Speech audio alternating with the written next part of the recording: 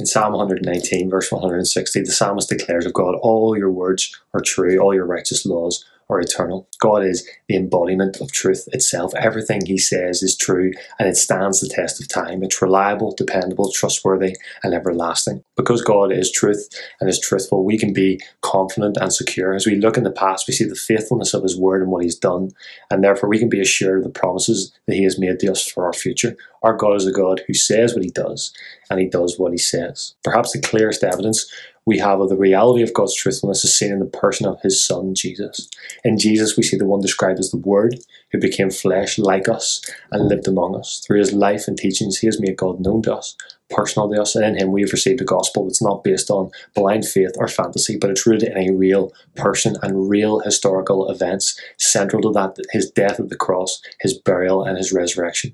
These things are true because they have historical weight, prophetic fulfillment, and they result in unchangeable spiritual realities for us. We are saved, we are forgiven, we have eternal life, and we have a personal relationship with the living God through Jesus. There were two sailors in the Australian Navy who were on a worldwide tour with their warship, and after some time at sea they docked in London, and the sailors got some leave that weekend and went on shore to enjoy it. But after some time wandering around this huge city, they realised they were lost, and they walked into a pub and approached the bar and asked someone standing there, excuse me, do you know where we are? Now, unknown to them, the man they'd asked was actually a very famous and prominent British naval officer who was very annoyed by the fact that they hadn't recognised him. Do you know who I am? He said. And the sailor turned back around to his mate and said, we are in big trouble now. We don't know where we are, and he doesn't know who he is. Now, my story, as silly as that sounds, was originally used as an illustration of the loss of truth in the modern world today.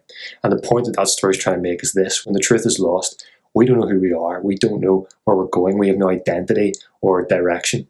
At its simplest, truth enables us to grasp reality based on knowledge and experience. Truth says what is and what is not. But it's not just concerned with who or what is right, but also about what is real, what is good. So how does knowing Jesus help us to discover that today? How does he help us to understand truth in a skeptical and confused world?